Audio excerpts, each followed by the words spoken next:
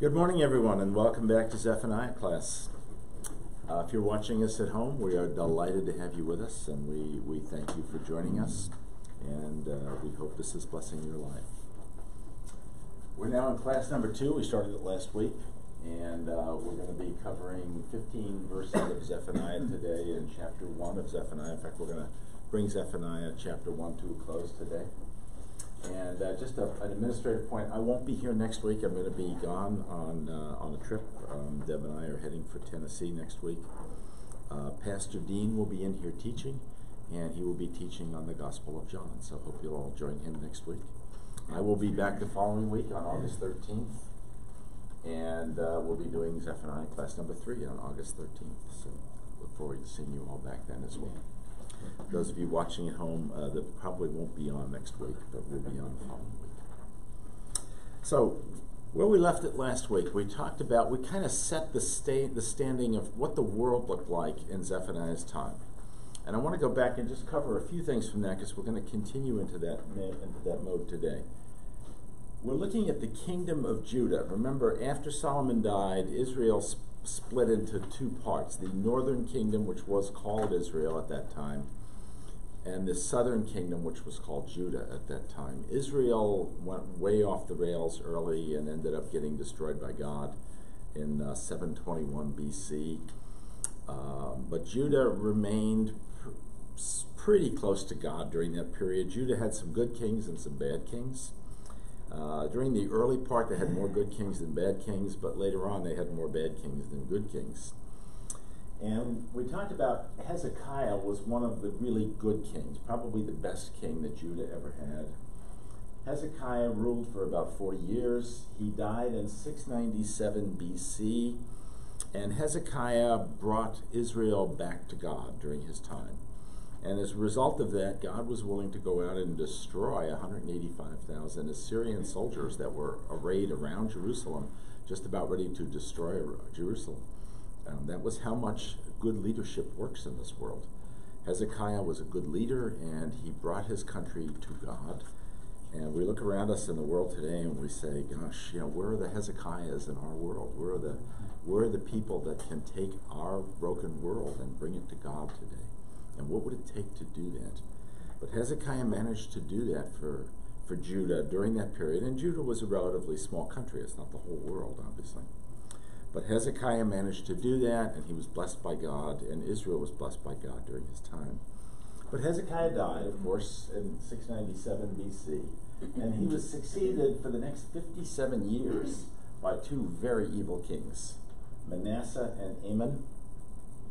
And during that period, they went right back to all the stuff that Israel was doing, or that Judah was doing before Hezekiah, back to idolatry, back to taking God's temple and turning it into a temple to idols, back into probably the most abhorrent thing there is, child sacrifice. Manasseh actually sacrificed some of his own children to idols during that period. God is not happy about child sacrifice. That's one of his ultimate no-nos in the Bible is child sacrifice. So for 57 years, Judah just went down the tubes, went more and more and more and more evil. Eventually, God told Manasseh, and we covered this last week. I read you this passage last week. God finally told Manasseh, "That's it. Even after you're gone, I am going to destroy Judah." And then when King Hezekiah came in, Hezekiah was a good, King Josiah came next after the two of them died. And King Josiah was a good king, and he tried hard to bring Judah back to God. And he did. He did a lot of reforms, but God wasn't willing to relent on what he had told Manasseh. God still made it very clear to Josiah that Judah was still going to be destroyed in the near future. It was still coming. Judah had sinned so badly that God was going to execute judgment on them in the near future. And that had to make Josiah heartsick, because he was trying so hard to bring the country back, but he couldn't. It was just so far gone at that point. And there's a lesson for us today, too, as we look at that kind of thing. We're talking about a nation here. And when we have good leadership, a nation thrives, as it did under Hezekiah. when we have bad leadership, if it goes on long enough and long enough and long enough and long enough, eventually there's no coming back from it. And even though Josiah was a good king, he wasn't able to bring Judah back from that. And I think the lesson to us is we look at things in the world and we say, gosh, this is really going that way or going downhill or whatever. We need good leadership, and we need good leadership to bring us back to God, to a godly position. And if that's not happening in our world, eventually it's going to be too late, even if a good leader does show up. And that was kind of the lesson here. Josiah was a good leader, but he couldn't stop what was already underway and had been underway for so long. Now, it was during the age of Josiah that Zephaniah wrote his book. Zephaniah, by the way, was a descendant of Hezekiah. Remember that from last week.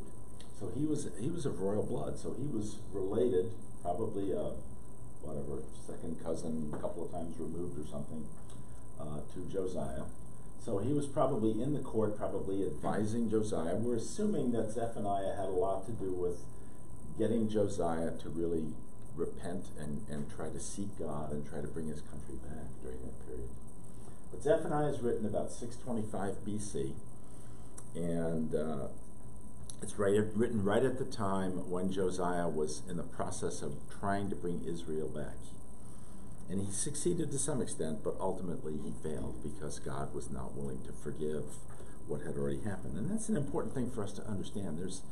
There is a point at which God just says, that's it, I'm done. You guys have done enough, and I realize you're trying to repent, but it may not be enough. Now, we're talking about a nation here, and I want to be clear on that. And in fact, I need to spend a few minutes talking with you about the whole concept of the Old Covenant. Very few people really get the Old Covenant unless you've really dug deep into some books like Deuteronomy and Leviticus, books that most of us don't spend a whole lot of time looking at. But the Old Covenant, Paul talks about what Jesus did for us as being the new covenant. That when Jesus died for us on the cross, he gave us a way as an individual. He gave each one of us a way to get to him forever. That's the new covenant. By shedding his blood for us, for the forgiveness of our sins, he gave us a way to get to him. All we have to do is accept that and confess our sins, and we're there. We're on our way to being with Jesus forever. That is the new covenant. Paul talked about it as the new covenant, and he related it to the old covenant. But Paul, being a scribe, a Jewish scribe, fundamentally understood the Old Covenant, and I think it's easy for us to misunderstand the Old Covenant. The Old Covenant is not individual, like the New Covenant is. The Old Covenant is national. It's a national covenant of Israel with God. It was actually put together by God and given to the Jews at Mount Sinai, back in the time of Moses. And it's about God's relationship not with each Jew as an individual, but with Israel as a nation. That's the Old Covenant. And what God said to Israel back at Mount Sinai was, all right, here's these 10 things, the 10 commandments. You must keep those. Pretty straightforward stuff, right? Most of us know that that's, if you want to be successful in life, following the 10 commandments is a good way to do that. He also gave them 635 other things that they had to do, and these were very difficult, very challenging things. And there's probably, to do 635 things every day for the rest of your life is difficult. There's probably never been a Jew who's ever lived who's ever done them all. My guess is, with one exception, that's Jesus. But there's probably never been another Jew who's ever lived who's ever done all of those. But that's what God wants us to do, or wants the Jews to do as individuals. But he really wanted Israel to do that as a country, as a nation. That was what the covenant was about. So the covenant said, even if you as an individual do these 635 things and do them perfectly for the rest of your life, which nobody can do, but even if you could do that, everybody else has to do it too. It's a national covenant. The Old Covenant, the way it's laid out in Leviticus and Deuteronomy, is a national covenant. It's a covenant that the Jewish nation of Israel needs to do, and everyone needs to do it. And God said, if you do all that, you will be my people, and I will be your God. That was the promise that he gave them back then. So it's important for us to understand that the Jews look at life differently, or look at salvation differently than we do. We look at it as individuals. We look at it that, we're under the new covenant. If we accept Jesus, we can be saved. It's simple, it's straightforward. For the Jews, it's more about the nation. And as we get into some of this, we need to understand this. What's happening here is individual Jews might have still been coming to God during this period, during Josiah's period, but the nation couldn't completely come to God during that period. The nation could not live up to what God wanted. And the result was God was going to destroy the nation. Now, individuals were going to survive. There is a thing, it's called the remnant in Israel. An individual remnant would survive this whole thing. Even in 586, when Jerusalem is destroyed, individuals would survive that, and they would go into Babylon, into captivity. But the nation itself was going to be destroyed, for at least for a while at that point in time. So it's important for us to understand that about the Old Covenant. The way Paul presents it, it's easy for us to assume that the Old Covenant is individual for Jews. It isn't. The Old Covenant is national for Jews. So let's, yeah. This may not relate, but is that why, even like when they were dispersed all over, that they maintained their like their festivals and absolutely, instead of assimilating? Is that why they're so? God made it clear to the Jews back in Moses' time that he didn't want them to assimilate. See, we look at the world differently as Christians. Yeah. We look at the world that we are evangelists. We want to bring Christ out to the world. We want everybody to hear the good news about Christ. That's not what God told the Jews to do back at Mount Sinai. What he told them to do is don't intermarry, stick with your own people, stay married within your own people, raise your children in the one single God of Israel. The reason was, in those days, the rest of the world, the other 99% of the world, was pagan. If you start intermarrying with pagans, just like Solomon did, right? If you start intermarrying with pagans, pretty soon you're going to destroy yourselves. So what God was trying to do was keep Israel pure during that period. And Jews still think that way today. Jews still would prefer today, many, to marry other Jews and to raise their children as Jews. Yeah, I don't know. That's why they're so driven to maintain their festivals, maintain their ethnic. Mm-hmm. Yes. I mean, instead of assimilating, I guess that's what I was. Right. After 4,000 years, the Jews are the most clearly identifiable people on earth, and yet there are only 18 million Jews in the world today. Okay, out of 8 billion people on this planet. That's a fraction of 1%, a tiny fraction of 1%. My math is right. It's about 0.2% of the people in the world today are Jews. So they have done that. They have kept themselves pure, so to speak, over a long period of time by preserving their faith and by not intermarrying outside. And the ones who have intermarried outside have tended to drift away and just get lost. It's the ones who have stayed. Yeah. Okay. Thank you. Okay. So God's still going to destroy Judah. Unfortunately, Josiah didn't want to hear that, and neither did Zephaniah. Nobody wanted to hear that. But Zephaniah is out to tell them this is what God has said. Okay. So one more thing I want to cover as we dive into this. Zephaniah is talking about something that's about to happen 40 years in the future. Remember, he's writing about 625 BC. That's when he's writing. In 586 BC, about 40 years later, Babylon is going to be destroyed by the Babylonians. I'm sorry, Babylon is going to destroy Jerusalem. Jerusalem is going to be destroyed by the Babylonians about 40 years later. So he's warning them that that's going to happen. That's the first time he's writing for. But he's also, as we go through here, 23 times he talks about the day of the Lord. And remember, the day of the Lord, we've covered this in all the classes I've ever taught. The day of the Lord is used 342 times in the Old Testament. And it's always referring to a period that hasn't occurred even now. It's the tribulation period that's coming. So he talks about 586 BC, what's about to happen, but he also talks about the day of the Lord, which is in 2000 and something, we don't know when, but it's coming out in the future, which is an even worse tribulation that is coming. In addition to that, we'll see that Jesus, when he comes along in Matthew 24, adds into this a third tribulation period, and that is the tribulation period that will happen in 70 AD when the Romans come along and destroy Jerusalem.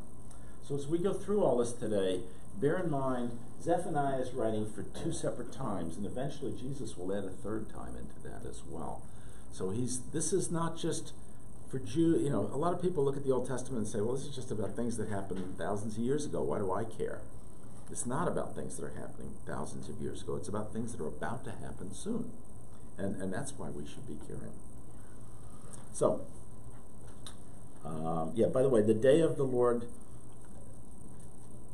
talks about the 7-year tribulation. That is first laid out in Daniel chapter 9. That's the first time we actually hear about that. So let's start in verse 4.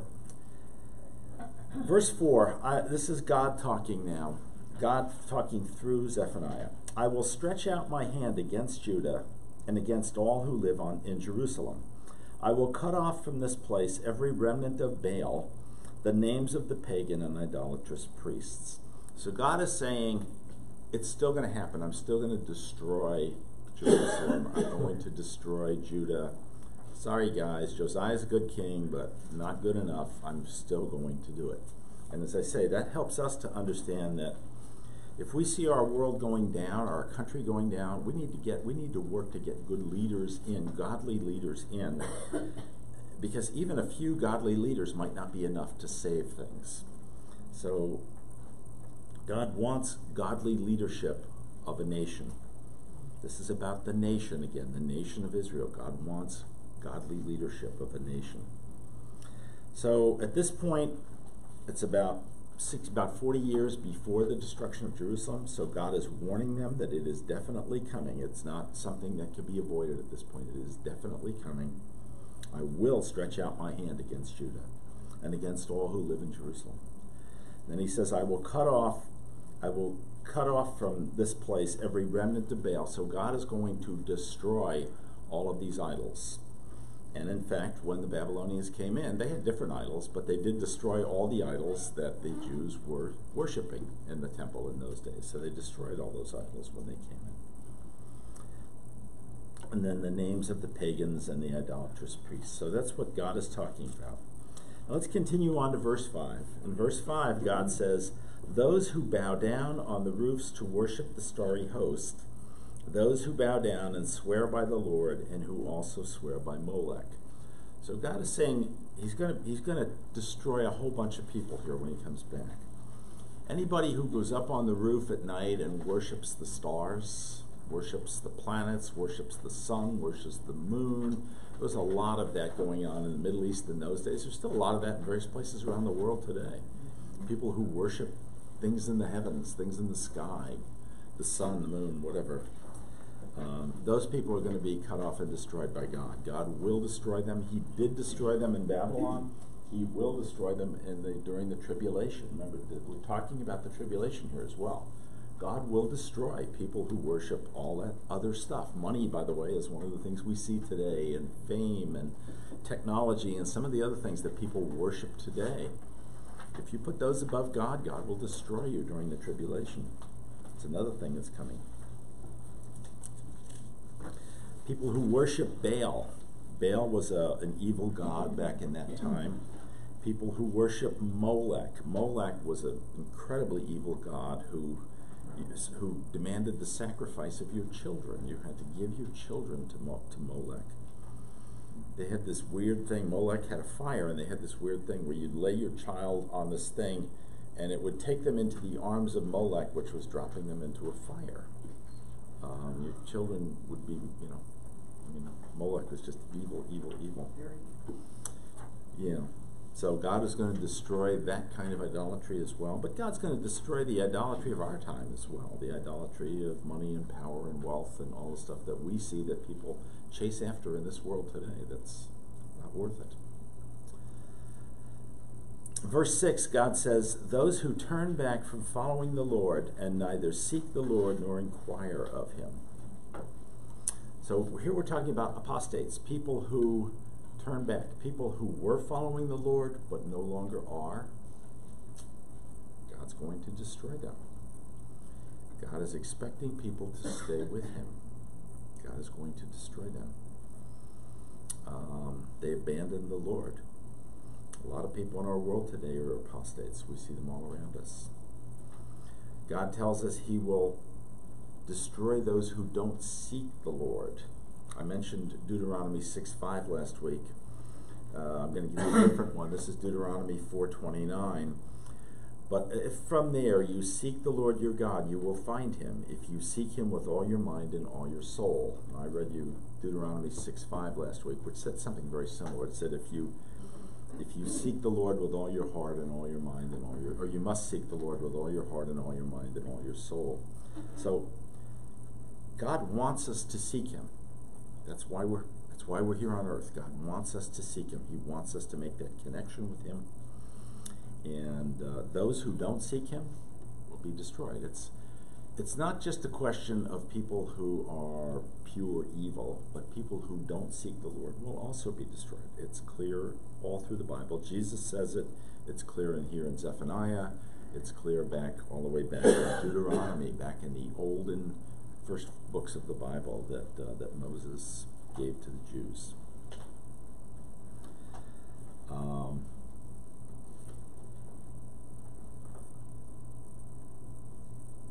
It says, nor inquire of him.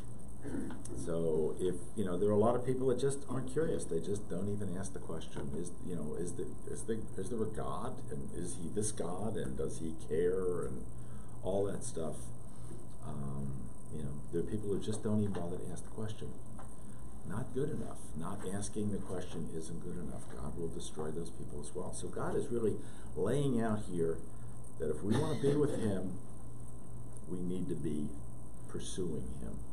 We need to be asking of him. We need to know him. We need to be seeking him, just like it says in the Old Testament here. Jesus goes on in a famous passage in Matthew 7 in the Sermon on the Mount and says, ask and it will be given to you. This is Matthew 7:7-8. Ask and it will be given to you. Seek and you will find. Knock and the door will be opened to you. For everyone who asks receives, the one who seeks finds, and to the one who knocks the door will be opened. So Jesus picks up this same theme as well. He wants us to pursue him. God wants us to pursue him. That's one of the key reasons he put us here on earth, is to pursue him. How do we pursue him? Well, the best way is prayer. So there's a good place to start. God wants us to use earnest prayer. When you read Hosea, he says earnest is a key word. God wants our prayer to be earnest. So he wants us to pursue him with earnest prayer. Let me move on to verse 7 now. Be silent before the sovereign Lord, for the day of the Lord is near. The Lord has prepared a sacrifice. He has consecrated those he has invited. So the Lord is saying the day of the Lord is near. Now, a lot of people could say, well, gosh, it's only 40 years away, but this day of the Lord is near for us as well. Remember in Revelation, when we were studying Revelation, many times in there it says, and Revelation was written 2,000 years ago, it says this is near, it's coming soon. Words like near and coming soon are all over Revelation, right? It is near, it is coming soon. God's perception of soon and near might be a little different than ours, but it is coming, and it is coming soon. So the day of the Lord, which is this part here, the tribulation, is also coming for us, and it is coming soon. And we need to be ready and get the world ready for that. So the day of the Lord, which is the day of the Lord's judgment, is near. The day of the Lord refers to a time of God's judgment for sin. So God's judgment for sin is coming. So here in Zephaniah's time, that judgment for sin is coming. It's only 40 years away. In our time, that judgment for sin is coming. We don't know when, but it's presumably getting closer and closer and closer as well for us. The scriptures give us a whole lot of hints about that. They tell us that Israel will be here when that happens. Well, Israel was established in 1948. Jesus tells us in Matthew 24, verses 32 through 34, that Israel, the fig tree, will be flourishing and blooming and blossoming when it happens, and that the people who see that happen will be there when this day of the Lord happens. Well, that's happening today. Israel is blooming and blossoming. I've been to Israel. Israel has the best economy in the world today. And the Lord is incredibly blessing Israel over there. And it's happening.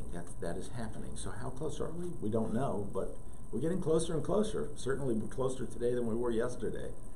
We're closer with each passing day. So the Lord had a plan for Jerusalem in 586 BC for tribulation there, and he has a plan for our world today for people who don't choose him. The Lord he prepared Judah and Jerusalem as a sacrifice here, he says. That's what he just talked about in this verse. Jerusalem and Judah are prepared as a sacrifice to him. But the Babylonians are going to be the people to execute that sacrifice. They are going to be the ones that are going to do that sacrifice to God. That's what Zephaniah just told us here. And he uses an interesting word here. God has consecrated the Babylonians to do that. We think about consecrated as something to make you, to treat you in a very holy way, to make you very holy. So God has given the Babylonians a holy duty to destroy Jerusalem and to destroy Judah. That's not the way we would normally think about it, but that's how God looks at it, right? He's taken these pagan people and given them a holy duty. He's consecrated them, given them a holy duty to destroy Judah and Jerusalem. He's saying it right here in this verse. Let me read that again to you. Be silent before the Lord, for the day of the Lord is near. The Lord has prepared a sacrifice, that's Judah and Jerusalem. He has consecrated those he has invited, that's the Babylonians. So God is consecrating the Babylonians to do this sacrifice to him of Judah and Jerusalem. Kind of an odd concept, but that's what Zephaniah is saying in this verse. So Zephaniah is giving us a different view of this. We look at this thing as just a great tragedy that Israel was destroyed. That's not how God looked at it. Israel was ready to be destroyed at that point, and God's judgment was coming upon Israel at that point. I'm sorry, I said Israel, it's Judah. Put the word Judah in where I just said Israel. So, interestingly enough, this is where, we talked about the ripening of the fig tree. That's in Matthew 24, verses 32 through 34. Jesus talks about the ripening of the fig tree, that Israel is going to ripen. First of all, Israel has to exist for that to happen. And that Israel is going to ripen and just develop into this beautiful, beautiful country, which is what it's doing today, with this incredible economy. Some of the best high-tech industries in the world are in Israel. It's amazing some of the things that happen there. People fly into Israeli hospitals from all over the world for treatment for various things that they can't get treated for here. It's incredible, just what's going on over there. So the Babylonians didn't realize they were consecrated by God to do this. They thought they were just being pagan crazies going in and killing people, but they were being consecrated by God to do that. God invited them to feast on Judah and Jerusalem. Let me move on to verse 8. On the day of the Lord's sacrifice, I will punish the princes and the king's sons and all those clad in foreign clothes. So the people at the top of Israel that led Israel into all this sin, all this bad leadership, the princes, the king's sons, all these people who were wearing this extremely expensive clothes that they brought in from around the world, who were just showing extravagant wealth, all these people are going to be punished by God on the day of the Lord. And they were in 586 BC. We know from what happened there. It's beyond this class today. But we know that the royal people were punished dearly during that period. Same thing's going to happen during the tribulation that's coming. We look at all the folks who are so consumed with getting their next billion or getting the next amount of clothes or getting 14 more homes in different countries around the world or whatever it is. That's not where God wants us focused. He wants us focused on Him. So let's move on to verse 9. On that day, again, he's talking about the day of the Lord now. On that day, he's also talking about the one that's about to come 40 years. So he's talking about both here. On that day, I will punish all those who avoid stepping on the threshold, who fill the temple of their gods with violence and deceit. Now, he's obviously talking about pagans again here. God's going to punish people who have false gods. And the false gods today aren't the same gods they had in those days. The false gods today are money and power and all that stuff that we see around us today. God's going to punish those folks. Now, what he's talking about here is a very specific scene that comes out of 1 Samuel 5. And in 1 Samuel 5, verses 1 through 5, the Philistines captured the Ark of the Covenant. And they brought it back and placed it in the temple of their false god, a god by the name of Dagon. And what happened, interestingly enough, was every morning God would destroy the statue of Dagon in the temple. And when the statue fell over, it fell on the threshold of the temple. So what did the people learn from that? Did they learn not to worship Dagon? No, they learned not to step on the threshold of the temple when they walked in to worship Dagon. So the Philistines weren't the smartest people in the world. But that's what they learned, was not to step on the threshold. So the Philistines, apparently in those days, did not step on the threshold of the temple as a result of that situation back in 1 Samuel. At least they were smart enough to send it back at one point. That's right. They sent it back because it was giving them hemorrhoids, right? Seriously. All the people had hemorrhoids, so they sent it back and said, we can't deal with this anymore. Wow. God does have a sense of humor.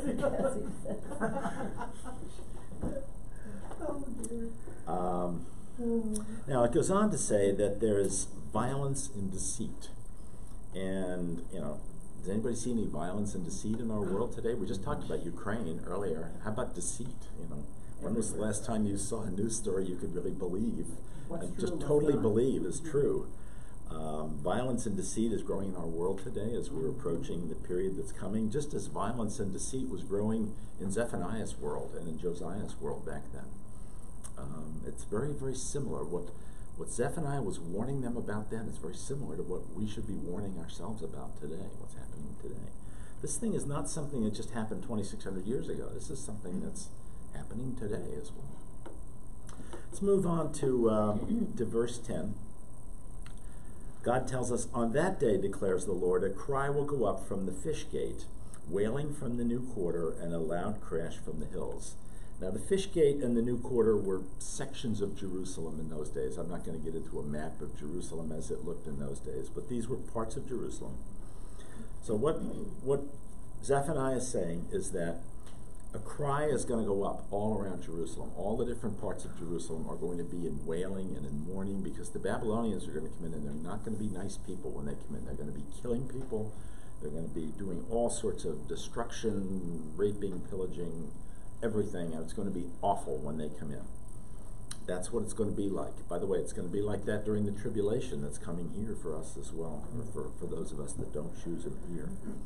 So a cry is going to go up, and it's going to be a cry from Jerusalem in that period. A time of great pain is coming on Jerusalem, and it's coming on our world today. Let's move on to verse 11. In verse 11 it says, wail, you who live in the market district. All your merchants will be wiped out. All who trade with silver will be ruined. There should be a closed quote there, by the way. I didn't close the quote, so sorry about that.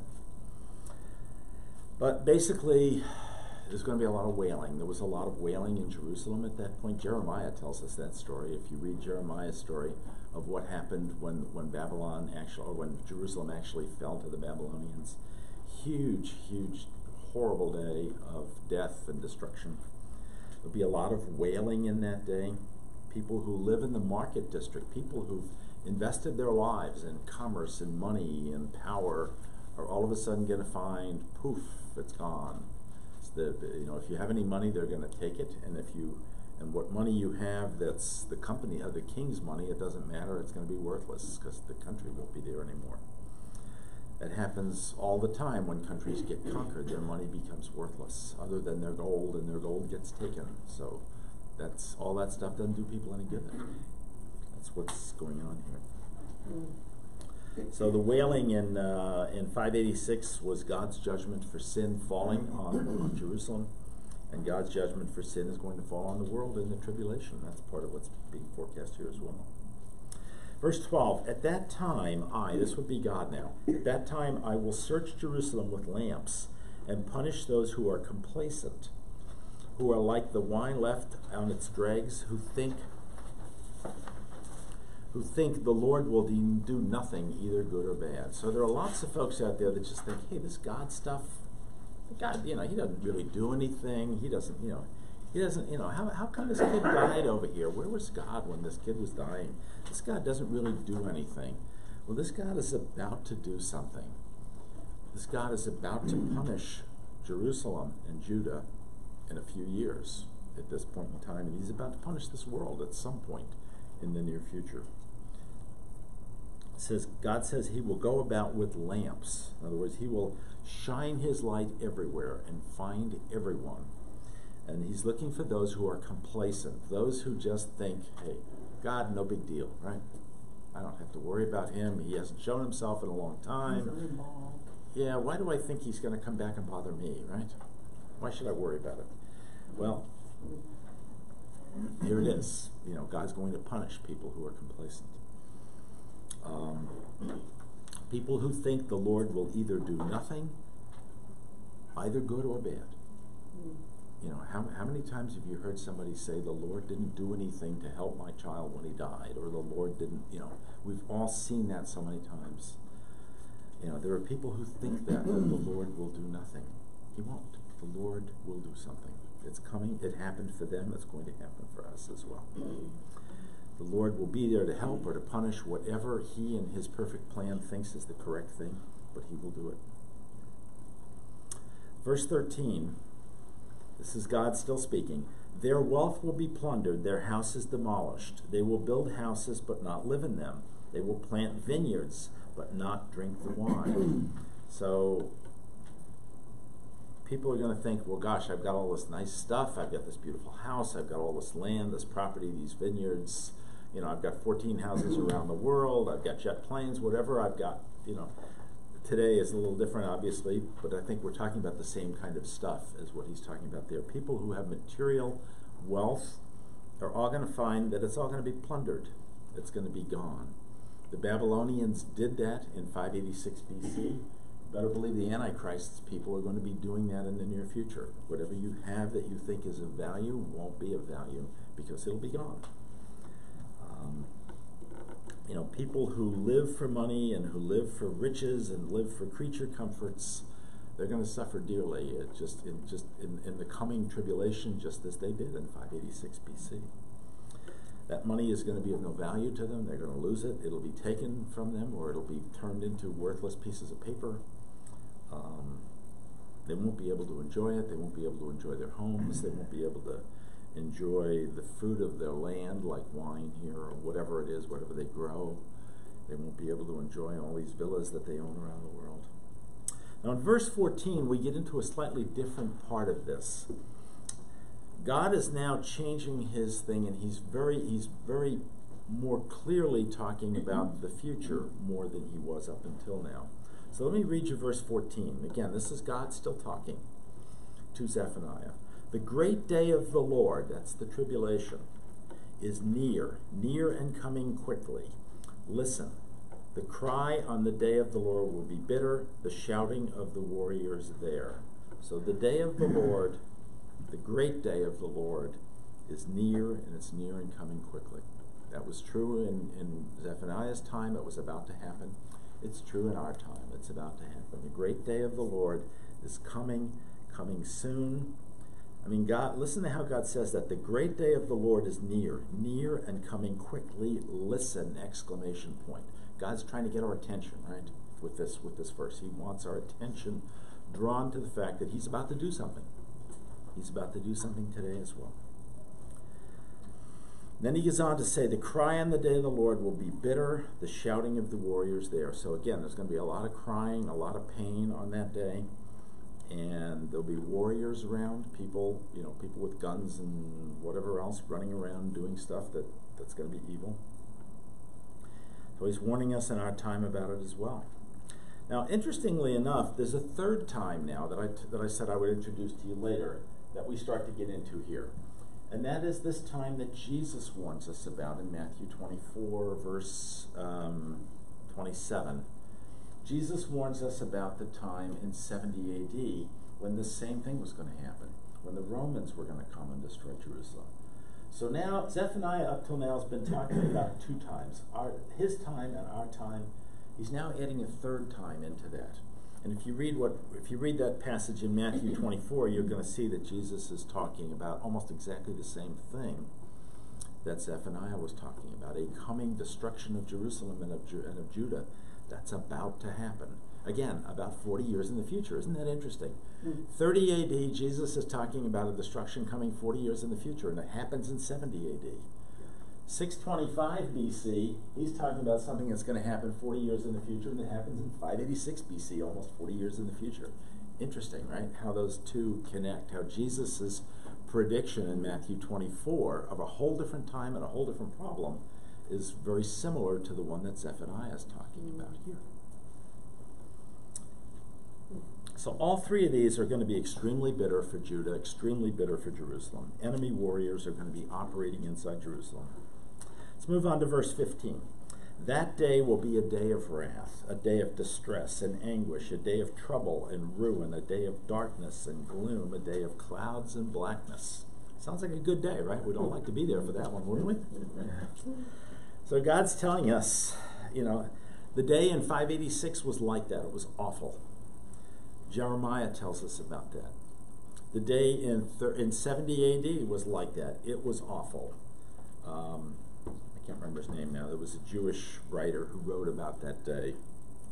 His name is escaping me right now. Again, awful, awful day. And the 7-year tribulation period is going to be like that, the one that's coming. It's going to be a day of great anguish, great distress, great trouble, great ruin, great darkness, great gloom, great clouds, great blackness.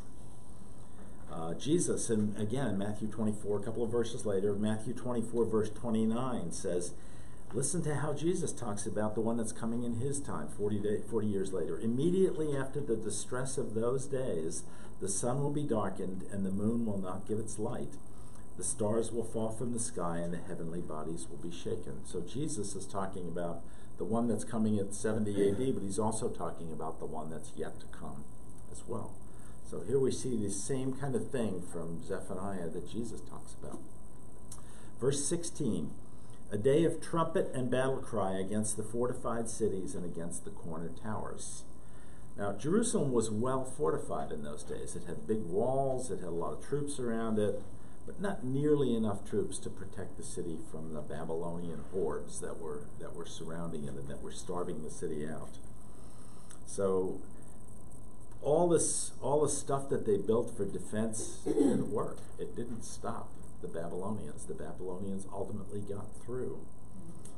The same thing's true. All the things we think we're building that are going to protect us if things go bad in the world, they're not going to work. Nope. The only thing that's going to protect us is connecting with God. Jeremiah actually uses almost exactly these same words 5 different times. Jeremiah 4:5, Jeremiah 5:17, Jeremiah 8:14, Jeremiah 34:7, and Jeremiah 48:18. He talks about that day when Babylon comes and Jerusalem falls, and he talks about how horrible that day is. Much of the book of Jeremiah is about that day and the day that Jerusalem falls. And the walls aren't going to stop them. Interestingly enough, there is one difference in this. At the end of the tribulation, the walls will fall, but Jesus will then destroy the invaders. So that one is a little bit different than these other two. And the other two, the invaders triumphed for quite a while. They won't triumph at the end of the tribulation. Verse 17, God says, I will bring distress on the people, and they will walk like blind men, because they have sinned against the Lord. Their blood will be poured out like dust, and their entrails like filth. There's another lovely scene, right? So he's going to bring great distress on the people living in Jerusalem and in Judah. They're going to wander around like blind men, like, what is happening to my world, right? They're going to wonder, what is going on in my world? That happened in 586 BC. Jeremiah tells us that. It's going to happen in our time, or in the time yet to come, in the day of the Lord, in the tribulation. People are going to say, what's going on in the world?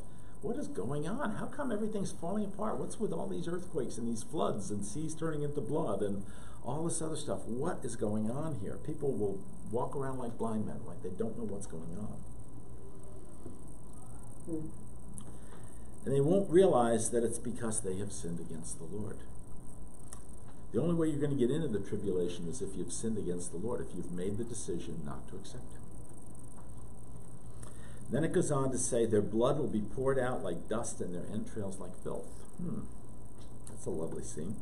Pretty graphic description of what it's going to be like during that period that's yet to come, and also what it was like back in 586 BC, and also what it was like in 70 AD. Let's go to the last verse now, verse 18.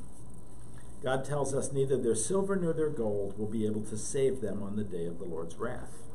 In the fire of His jealousy, the whole world will be consumed, for He will make a sudden end of all who live on earth. This one is clearly about the one yet to come, okay? This is not what happened in 586 BC. This verse is about the one that is yet to come.